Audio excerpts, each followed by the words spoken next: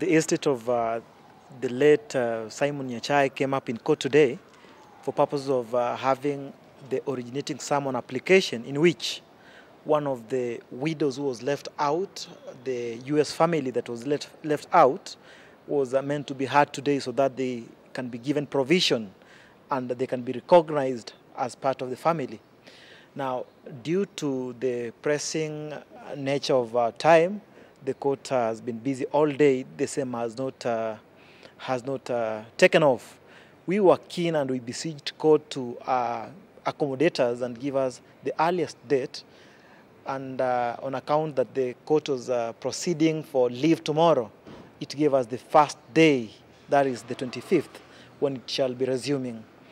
Now, equally, while in court, we saw the estate, the lawyers representing the estate, the entire estate that has excluded our client, trying to gag or apply to have the media gagged from following these proceedings.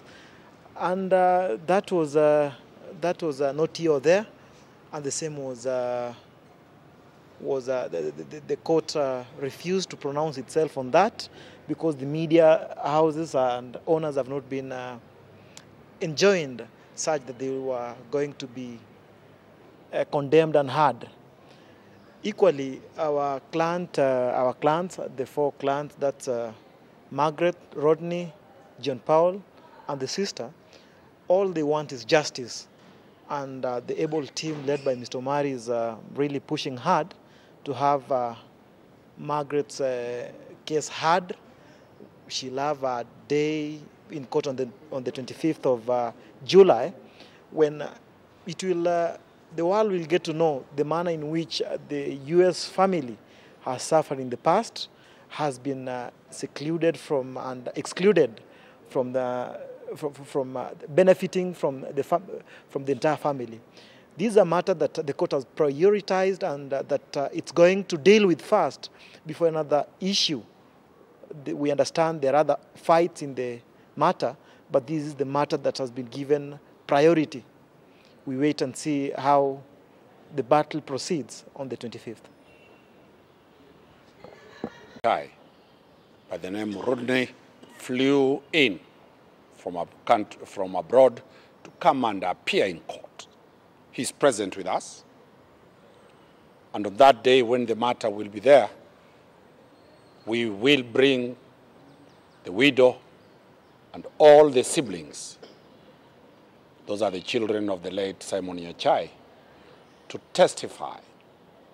This will be a landmark case on the rights of widows, especially widows who are outside of this country.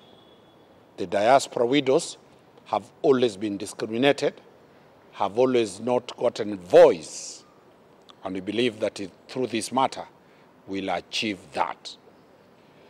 Of great importance is the attempt to gag the media, the attempt to stop the public knowing exactly what is being transpired.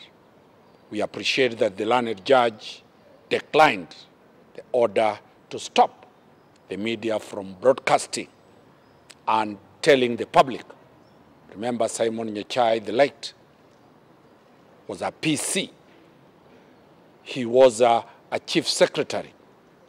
He was a cabinet minister. He was a presidential candidate and a serious leader nationally. The public have a right to know who are his children and who are his widows.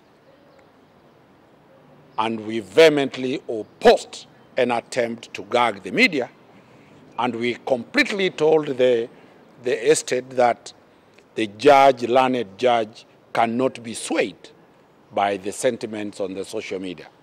Article 35 of the Constitution provides for, and Article 34, the right to information. The public have a right to that information. So we'll stand firm.